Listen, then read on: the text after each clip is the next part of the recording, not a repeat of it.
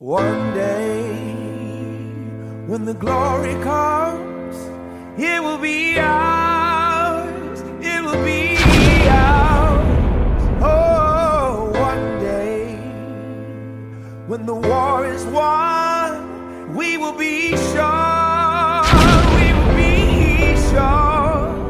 Oh, glory, glory, oh, glory, glory, glory, oh, glory, glory. Now the war is not over, victory isn't won, but we'll fight on to the finish, and then when it's all done, we'll cry glory, oh glory, oh.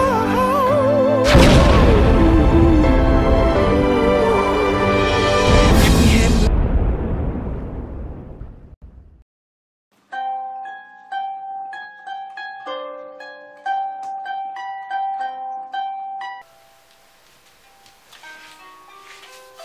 Greetings, Yasharahla. Shalom haya al ata ha bashaya, which means peace be unto you, the elect. Yeah, the chosen and faithful. The rest of you, just sit back and let's do the work, okay? It's only 10,000 saints, you know, and we got a lot of work to do. You know, this work is not for everybody. As much as you see all the different camps and all the different denominations, it's not how it is. That's not a strategy, because there's too much stuff. That's why there's so much confusion going on right now, okay? So especially you women just going around, there's just so much of that stuff going on, you know. So I'm gonna deal with a few things today, okay? So I don't go ahead of myself. I need to go get what we need to get, because there's so much teachings to get out. The whole doctrine. When I bring out things like this, right, understand, I can teach. I am a teacher. But the main thing, I'm first a builder before a teacher. Very important to see that. So when I'm bringing, just like we see Shamazaya, that's why Shamazaya's script was very confusing to a lot of people, because he was just building. He was building, he was bringing out things, you know. So that's exactly what I've been called to do. So I'll bring it out, and eventually most of the things I'm bringing out, you can build a whole curriculum on just one aspect of it. The main thing, I'm straightening out the doctrines, you know, the underlying roots of the problem that we have as a nation of people. Okay? Alright, so let me go straight into the topic that I have for today. I want to show you the spiritual significance of the United Kingdom and the United States, right? The topic today would be Zion is not physical.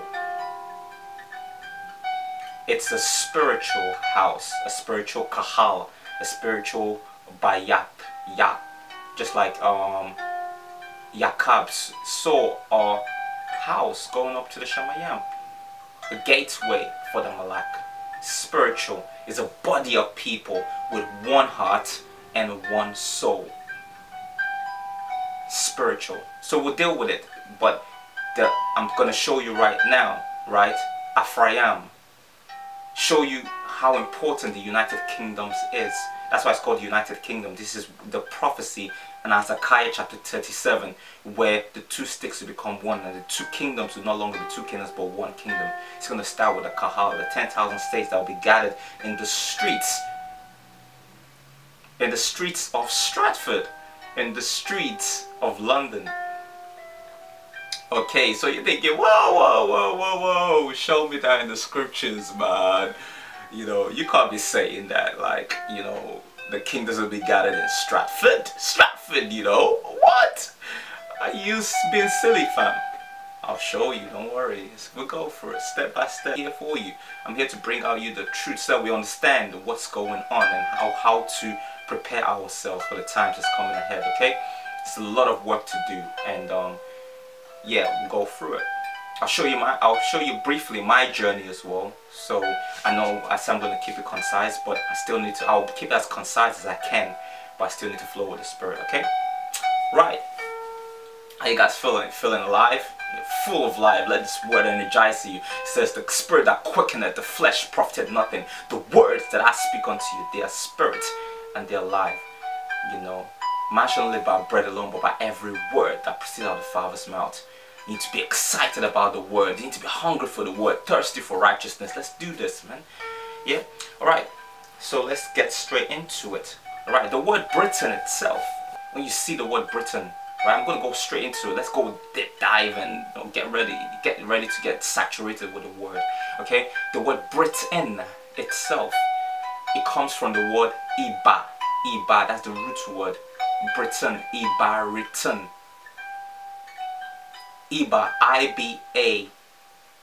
I-B-A-R. That's where the corruption is E-B-E-R, but the original word is Iba, I-B-A-R. That's where you get Hebrew from. A Hebrew man is called, the Hebrew people are called Iba Ayam. We know Ayam, anything Ayam's plural, the people. Iba Ayam. Ibayat, that's the Hebrew language. So Ibaritan, that's just a corruption of the original word, which was Iba. Iban of the people, the Igbos, when during the time of when Queen Isabel was chasing our people, the Moors, right, all over, and they settled in Gibraltar. You can see that in Babylon to Timbuktu and all history, right? This is during the time of 1492.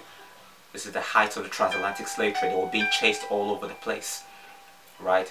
They fled to a region in Gibraltar, and they're from there. Eventually they lost their stronghold and they fled into a region called Sao Tome. And in that place now, that's in the way you know today as the Niger Delta region, they settled there, and they were known as the Biafrans. So you can see all the older maps dating from that period, right? You see 1500s, 1600s, 1700s, the Biafrans, the Igbos, the Hebos. So when you see Britain, we were ruling all of the whole of England. It were ruling the whole of France, England, Spain, Portugal. The word Moors is actually a French word meaning black. Okay, so I'm going to show you the significance now. You know, when you look at Britain, when you look at England, you see specifically with the places where the Moors walked, and the prophecy and what's happening, because the spirits are all around right now. They're awake, they're being resurrected, but you just don't see them because you don't understand. You're too busy looking at the flesh. The Moors are awake right now. It's time to gather. The harvest is here. So you need to understand the spiritual significance of that, right? And why certain places are so critical. Why certain places spiritually, they are just the heights. And that's what it means. We'll go into it. I'm going to, because my mind is working quick and I'm trying to bring out this word, but I understand that all of you can't see as I see. So I need to take it down a notch and build it up for you, okay? But this word is coming out for builders, specifically for the elect. It's not for everybody. You're gonna have to know, if you don't understand it, you need some milk.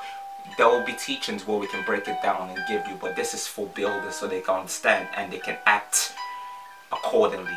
Okay, we need to build a strategy, and we're going to look into all these words, you know, what they mean, where did they come from, what are the roots of these words, and why it is crucially important at this time.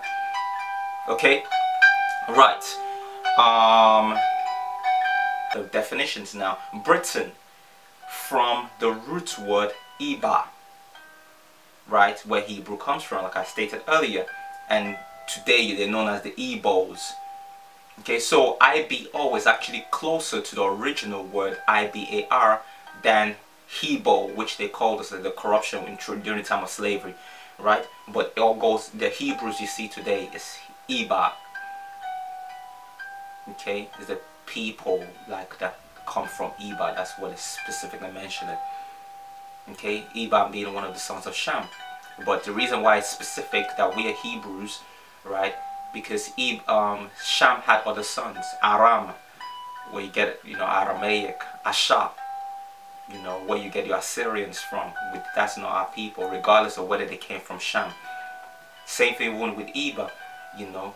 Iba, that's a specific seed line. It's with the sons of Abraham, the sons of Isaac, and the sons of Jacob. That's why it's about Yasharahla today. Very, very important to see that. Okay? Right. Ibayam. Right? British itself, Britain, place of covenant, the place of the covenant given. British. Ish. When you put ish to a word, it means a man. There's a man of covenant. Brit, the man of covenant. Okay? Till today, Isha. You know, Isha. Okay? Obviously, in the ancient Hebrew is Ayash. But most times when you're using the Yiddish, because obviously our language has been corrupted for a long time. Okay, so when you see Ish, it's speaking about a man of covenant. I'm trying to break it down for you so you can see the connection. So we're going to go even deeper now. Because you're saying, oh yeah, that's one aspect though. Because we know knowledge has covered the earth as waters cover the sea. So you could say that that's not actually what it is. It could be anything else. You know, that could just be your narrative, you know. But we'll build it according to the scriptures now. And we'll show you that this is where our people walked. We, Igbos, were the ones that built this. Okay, and we'll show you that the Gentiles here is not as significant. Okay, obviously in the last days the house of Jacob will be a flame and the house of Esau will be a stubble. All that stuff will get cleansed out, but the Gentiles need to be here too, embodied in one, both Jews and Gentiles as one nation, Yasharahla. So let's keep building this. Right, so Yasharahla are the great Brits. Why do I say that? Yasharahla are the great Brits, which I've established that Brits are the Igbos, the great Igbos. That's Yasharahla. You could actually say the great Biafra. You see on my Facebook page, I changed my cover to Great Biafra, the kingdom of Yasharahla. Because obviously I don't understand something. So it's better to use, because for now we don't understand. Some people can start to change their mindset, because Britain and Biafra are the same. The word Biafra, Bia in my tongue, in the Igbo tongue, means come. Fra, Ephraim. Ephraim is Yasharahla, the firstborn, which we'll go into so you can see it clearly. So the great Brits, the great Biafra. Okay, with Igbos, this place, the Great Britain, this is our land. That's why the scripture says, as lightning flashes in the east and sets in the west, so will the Son of Man be. So we're too busy looking for physical Mount Zion, right, Mount Tazayawan, but it's not physical thing anymore. Spiritual. The kingdom is spiritual. The kingdom is within you. It doesn't come by observation. You're not going to say, oh, you're going to go there, you're going to go here. You're going to Israel, and Israel is going to get destroyed. So it's like, many of you that go to Israel, your hearts are completely a mess. The temple is you. Yasharahla is not a location. It's an individual. It's a body of people. We're going to show you clearly like what's going on and, you know, the prophecies, okay? In the Valley of the Dry Bones. And that's exactly what is significant with the UK and East London specifically, which we'll deal with in a second, and also Birmingham, okay? There's a reason why the Most High led me to these two regions, and I'll go through briefly my journey as well. So you see, like every single step that I take is being ordained and predestined and led by the Spirit. Anything I do, I don't take anything I do for granted, because the Spirit is guiding me. No matter what, me being here in this church, I don't take it for granted. Anywhere, anyone that I connect to, I don't take it for granted. Anyone that I don't connect to, I don't take it for granted neither. I don't force anything, because the Spirit guides me into all righteousness. Okay, so if I cut you off, then you needed to get cut off. It's just as simple as that. I don't play games. You know what I mean? I'm not here for sensation, especially you women. You know, I've got a rod for you. You know, I'm here break you down. A lot of you need a lesson on humility. The way that you women are acting today is not a way of the daughter of Zion at all. You don't have any understanding of the conduct of the daughter of Zion. So a lot of you need to be broken down. Your ego needs to be broken down, crushed completely, and you need to be dashed out of the window like Yasharahla was dashed out. But first, our men need to stop lusting after you harlots, so that we can now start to fix and really rebuild our nation. A stupid woman on Facebook was asking me, because I put a post out and she was saying, what do you mean rebuild our women? I'm like, are you blind? What did you, like, it's like even asking that question. Are you trying to be silly? What's wrong with you women? All you know how to do is just argue and chat nonsense. That's not your role. That's not what you're supposed to do.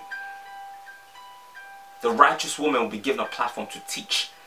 But all you Yasharahla just need to shut your damn mouths, man. Tired of seeing all of you on every single platform, on all social network media. What I'm building, there is no room for Yasharahla at all. I sense a little bit of that rebellious spirit. I'm throwing out of the window promptly. And I'm building soldiers that will do the same thing. If you're a weak-minded soldier, don't come around here. This is critical because the way that the filth in our nation cannot continue anymore, not on my watch. If it's just me and my family are in order, that's cool.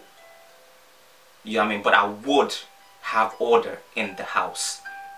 My job is to cleanse the temple. Okay? Whoever has an ear, let them hear. It's not going to be like the time of Yachanan, where Yasharahla cutting off the head of the prophets. It's not a time of Aliyah, where Yasharahla can do whatever she want to do. No, we deal with Yasharahla like how Yahah dealt with Yasharahla, how Jehu dealt with Yasharahla. Dash her out of the window. It ain't no time for games. This is exactly what our Hamashiach said in Revelation. Since I'm saying this, it must be one of you Yasharahla probably watching this right now. You need to change your mind, repent.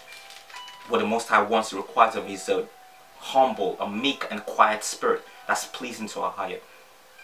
Shamefacedness, gentleness, not adorning yourself with an outward appearance, but a hidden man of the heart. Knowing what your role is, and knowing what your role is in building the kingdom. That's what you need to start to renew your mind in. Look at what our Hamashiach said. Our Hamashiach said in Revelation chapter 2 verse 20, notwithstanding I have a few things against thee, because thou sufferest that woman Yasharahla, which calleth herself a prophetess. No, you don't call yourself a prophetess. High ordains you. So most of you just want to rule over a man, so you can carry on bringing out your filth. And Yeshai ain't dealing with that. Yasharahla ain't dealing with that at all. All of you gonna be pushed out. All your filth gonna be just pushed out, given over to Satan. Do whatever you want to be a harlot. Be a harlot outside, not in the temple. Which calleth herself a prophet to teach. So you haven't even fixed up the issues in your soul, right? And you want to open your mouth and teach the word of the Most High. You have no fear of the Most High. A lot of you are just completely a mess, and then every opportunity you want to teach. You dumb. You need to stop that, man. I'm not playing games with none of you, man. Just like our Hamashiach said, to teach and to seduce my servants to commit fornication. That's exactly what. That's why there's still so much filth in Yasharahla, because there's no fear of a higher in the temple. But not on my watch. If any of you watching right now, you feel free to switch off right now. Feel free to block me, go away, cool. But don't bring your filth around me. That's what I'm saying. And to eat things sacrificed to idols. And I gave a space to repent of a fornication. I've been so patient with all of you. But time's up. It's time to build. None of that filth is going to be in the temple. And she repented not. Most of you are not repentant. Don't want to change, and that's cool. You don't want to change your mindset. Cleave on to the philosophies and ideologies of the West. Stay with the Gentiles. But don't try to come in and mix water into the wine. Don't try to come in and claim to be righteous while you're still carrying all the filth that you're doing. No, you're going to get called out. And I'm watching. Behold, I will cast her into a bed and them that commit adultery with her into great tribulation. The time of tribulation is coming. You will beg and no one will even give you an eye. No one would listen to you. No one's going to be watching your painting your face and revealing your body to try to seduce men, because there's a new generation of kings right now that don't deal like that. Okay, now we know that you've adopted a pattern over time. That's what it means to be born again. You renew your mind. Start working towards, understand what your role is. Start to change your mindset. When those thoughts are coming, cast them down. There's a difference when you want to repent and then you're given space to repent. But most of you don't want to repent. You give you space to repent and you still don't want to repent. You think you can bring those demons into the temple and create an environment where your demons can roam in. Not this time. It's not that time right now. Alright. And then it says, I will kill her children with death, and the churches shall know, the kahal shall know, that I am he that searcheth the reins of the heart. Ahaya is dealing with your heart. So you can't claim to offer sacrifice unto Ahaya and your heart's a mess.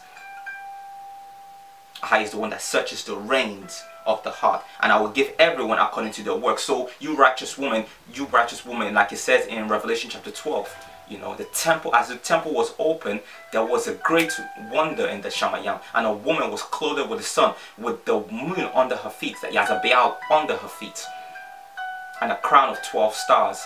Righteous children, all this Yazabel and all her children are going to get killed. They're going to be cast into the tribulation, and you're all going to get killed because you're not going to be able to come into the house, because we don't know you. Your spirit is foreign to us. When I see all you loudmouthed women, your spirit is foreign to me. That I have no issues with dashing you out. The woman was saying to me, oh, why are you disrespecting me? What do you expect a harlot to be respected? The scripture calls her, like a harlot is nothing more than a dog and spittle. You're disgusting, you're a disgrace to Yasharahla. So humble yourselves. Okay? I'm not going to say it anymore. Okay, that needs to come out. Okay, and while I brought it out like this now, if you feel, oh, he's a bit too hard and I can't endure the message, switch it off. Go look for a nice talking, smooth talking prophet that will give you the words that will tickle your ears. Round here we rebuke and reprove so that we can all keep righteousness. Like it says in Proverbs chapter 6 verse 23, the commandment is a lamp and the law is light, and reproofs of instructions are the ways of life. I'm building an army, not building no weak soldiers. Okay, so we'll deal with that as we go into that. So that on that note, now we'll go into the topic. So I've said about building an army. So let's continue with this now. So I said that the great Brits are the lion. The great lion, the great Brits, Yasharahla. We are the great Brits. So when you see Great Britain, right, let's get it. Astronomy first. Okay, so that I can build it up so you can understand it clearly. So I said the great Brits are the great lion, and with the strength of the ox, with the strength of the unicorn. Okay, so when you see what Britain, what's the coat of arms of Britain? You see the lion, and you see they give you a white horse with a sharp horn. That's just a fairy tale, but that's just an illustration because they don't want to make it really obvious. You go to places like Birmingham, where I came from, right, in the UK, you see in the city centre clearly there's a white horse hidden. No, not a white horse, a white bull hidden, because that word unicorn is actually R.A.W. Is a bull. It's a 6 foot tall, strong bull. In time of in Palestine at that time, they used to do a lot of work. That's what it says in Proverbs chapter 14 verse 4, when it says, where there is no ox, the crib is clean, but much strength comes through the ox. That's the bull. That's why you see the bull ring in the town center of Birmingham, and just right next to it you see Moore Street Station. So we're gonna go into that. Very, very significant. That's where the Moors were walking. The bulls. Okay? The builders, the workers. Okay? I'm going to show you understand, give you an understanding of what that means prophetically. And I'll post the like the white bowl that I'm talking about, so you can see it. Okay, I took a picture of it. I'm not sure. White bowl, and there's the more obvious one, the brown bowl. Okay, so you can see it. But let's go through the prophecy in Deuteronomy. First, before I even say that, I just want to point out one thing first of all. You see, when you see in our language, abagada awaza chataya lamana shataya kalamana sai pataza karashada, right? You see that beginnings, right? Also, the picture, the visualization is a cattle or an ox head. That's very important. The ox head. You see the beginning, the ox head, the beginning of the kingdom. You see the end. That is a cross. The end of Christianity, the end of, you know, the pagan ways, the end of Yahweh, who is the light bearer that was cast down. Prophetic. So the ox, right? That ox, the number for it is actually 1,000. 1,000 of Manasseh, 10,000 of Ephraim. So let's now go into it. Deuteronomy, you can find out for yourself. You know, that's our language. You need to understand, you know, our language is so whole, it's holistic. You know, it's compound. It's not just, you know, the letters. It's the spirit to it. It's prophecy. Every word that the Father speaks is eternal. That's why our Hayam is the Alaf and the Da, the beginning and the end. Yasharahla is the beginning and the end. Okay. Deuteronomy chapter 33 verse 17. His glory is the firstling of his bull. The firstling of his bull. And his horns are like the horns of a unicorn.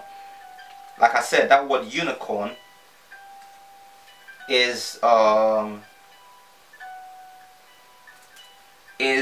uruch. Is an uruch. So it has nothing to do with a horse. It's actually a bull. Okay.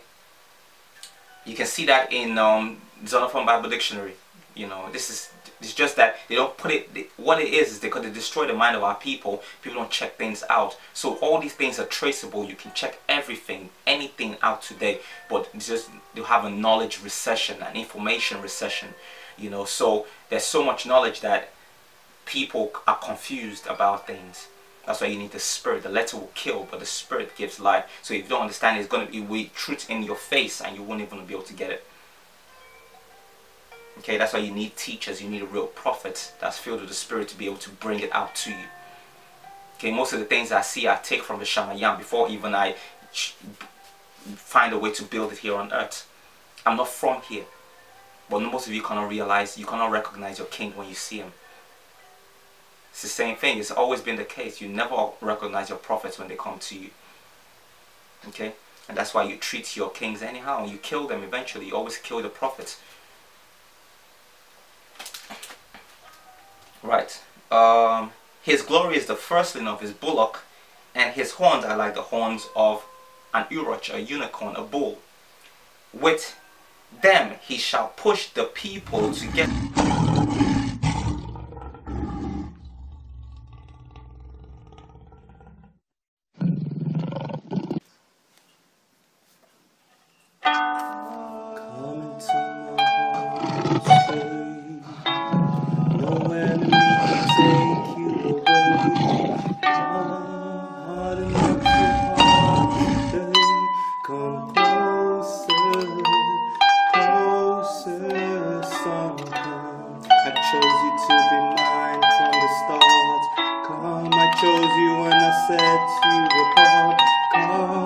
Generation circumcise your heart. Come closer, come closer.